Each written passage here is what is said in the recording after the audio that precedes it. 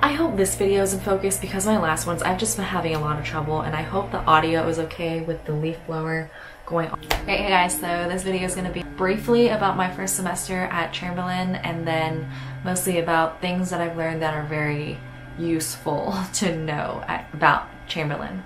So yeah, it took like first session, so keep in mind that the classes at Chamberlain are broken up into sessions. So they're 8-week-long classes, but a semester is 2 sessions. After the first session of my first semester, I was still a little confused because I had only taken an 2 online classes and transitioned to nursing, which is really supposed to just get your feet wet into how things are going to be done in your nursing classes and preparing you on how you should be studying or how to make sure that we, self-care whatnot. Just things that you may want to know for those of you who are just starting out or planning to go into Chamberlain, or basically have been accepted but have not started the program yet. I was a new student at a new school. I didn't have a buddy. I didn't have a friend who was coming with me to this new school. I noticed that some people did that. They had their friends, they had roommates that they've already connected with who were going to be in the same path as them, but I didn't have that. So I am the anxious type, and I would go out and like research as much as I could. I was watching all these YouTube videos like y'all are probably doing now. I just looked into so much information that I would want to know. I wanted the details. Hey, like what do I need to kind of know beforehand? What do I need to study beforehand? What concepts do I need to understand to be able to be successful in the class, blah, blah. They always tell you to exchange some phone numbers so that you have someone to talk to in case you can't make it or you didn't understand something. And always ask the people around you and try to figure out yourself before you go to the professor with something that you could easily figure out, because a lot of them will get annoyed. Some of them won't show it, but they will be annoyed with you. So I have to figure out as much information as I can before I do anything.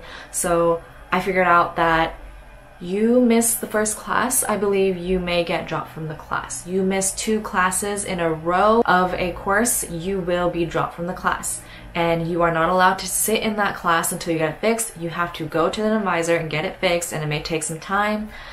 Any assignments that you miss during that time, you are not allowed to make up. And the thing about Chamberlain is, even if you missed an assignment for whatever reason, didn't turn in an assignment, you cannot pass the class until you turn in that assignment, even though you're going to get a 0 on it. And a lot of things can get you dismissed from the program. If you fail 2 classes, you are going to be dismissed from the program. And if you are taking a class that has a lab, if you fail the lab and not the class, or if you fail the class and not the lab, you failed both. So those count as 2 classes and you will be dismissed from the program. I just want to clarify something here. It's once you fail 2 classes, those are the only 2 chances you have. The 3rd one and you're out. So if you failed 1 class and then you fail a class that also has a lab, you're out.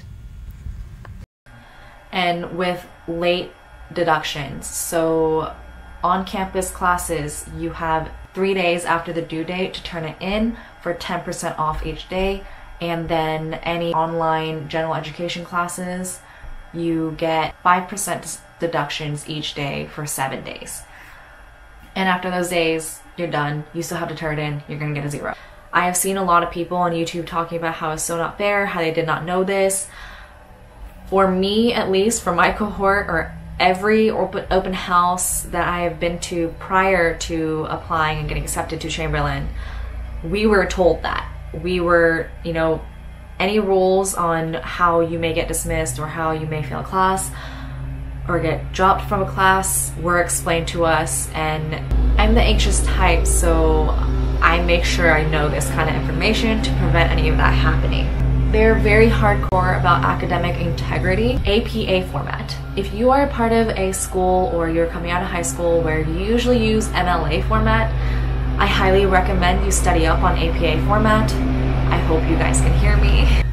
I highly recommend you study up on APA format and get it down to the T. I've realized that if you don't learn how to use APA format correctly from the beginning, you will struggle. That was me.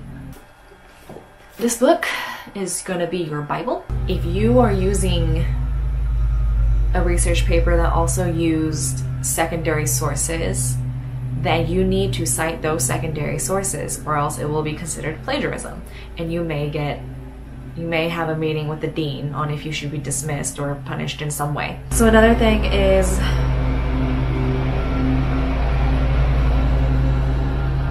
another important thing is Chamberlain lays out your schedule for the rest of your time with them. Do not try to change your classes that they have already set up for you in that plan, because if you do, they will go ahead and switch it back to the classes you should be taking, and you may not get the times and days or professor that you wanted.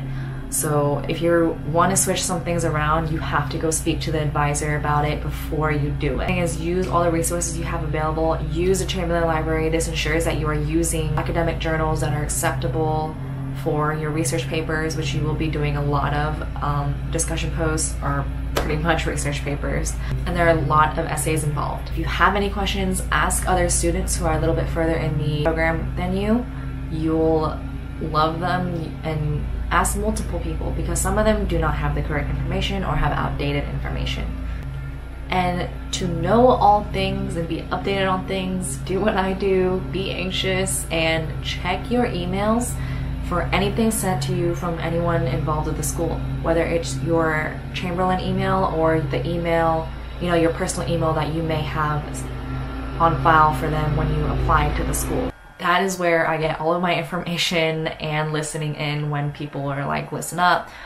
And a big thing is to look into Facebook groups. There are Facebook groups out there. There isn't one for my cohort right now, but there is a textbook group for all Chamberlain students, not just the Atlanta campus. There's a Facebook group out there for Chamberlain students in general. I forgot what it is called, but if you search up like Chamberlain textbook, I'm sure you'll find it. You will find hard copies of textbooks that are cheaper. You will have some people offering all of their textbooks for free. Utilize Facebook groups, utilize YouTube, utilize the resources like CAS, and if they're offering tutoring for a certain class, use it. Do not record anything at the school without prior permission from the dean, or I believe from the dean. I believe there is absolutely no filming in the sim lab, the simulation labs. There is no filming. Professors, I know that I'm not wearing it. I know that other campuses have told me they're allowed to use their Apple Watches, but at the Atlanta campus specifically, we are not allowed to use Apple Watches. I believe we are expected to use watches with a second hand, or smart watches in general. Ooh. So at Chamberlain, you are expected to tap your badge every time you enter the door. Security is anytime they see a student coming to the door, they will eyeball you. They will look into your souls as you walk up to the door, and make sure you scan your badge before you walk into the school. This ensures that they know who is in the building if anything's ever to happen. And if you ever forget to bring your badge to campus, they will not let you in, but each student does get 2 backup passes a semester. If you pass that, you're gonna have to pay for a new one if you lost it, or you're gonna have to just leave, because they will not let you in without that pass, guys. You get 2 a semester, not a session. Oh, also, yes, there is construction going on at the Atlanta campus.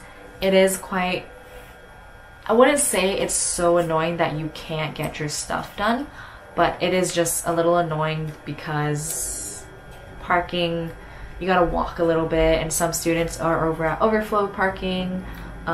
Students get off the MARTA and take a shuttle. There are shuttles constantly running, so you should never have an issue. If there are issues, you speak with someone who will speak with the dean, or you speak to the dean themselves. And the dean is she will mama you. She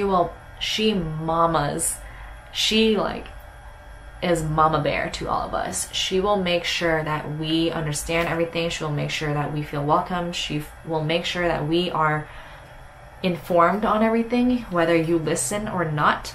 She will say something if you want things clarified. She is honestly the most involved dean ever. Any other university or college that I was a part of, I've never met the dean. She is the only dean that I've actually seen in person multiple times and come talk to every class at the beginning or whatever and make sure that we understand what's going on with construction, what's going on with parking, what's going on with some sort of petition that went around. She'll make sure that we are taken care of. I knew this information because stuff like this was told. People were asking stuff like this. This was told to us at orientation. It was told to us in my transitions class. It was told to us. We were warned multiple times by multiple professors and faculty. We were told multiple times by professors and other faculty. To this day, I still have classmates that don't know this until I tell them. So I don't know if it's certain professors are not emphasizing or letting their students know or what, or they're just not listening. You need to be very attentive. That's all I can really think of at this moment. Like and subscribe and ring the bell if you want to continue following me on my nursing journey here at Chamberlain, Chamberlain in Atlanta to be specific, if you want info on that. Yeah, so I'm gonna get back to my assignments now since they are due at midnight today. What time is it? Alright, I got plenty of time, guys. Alright. See ya.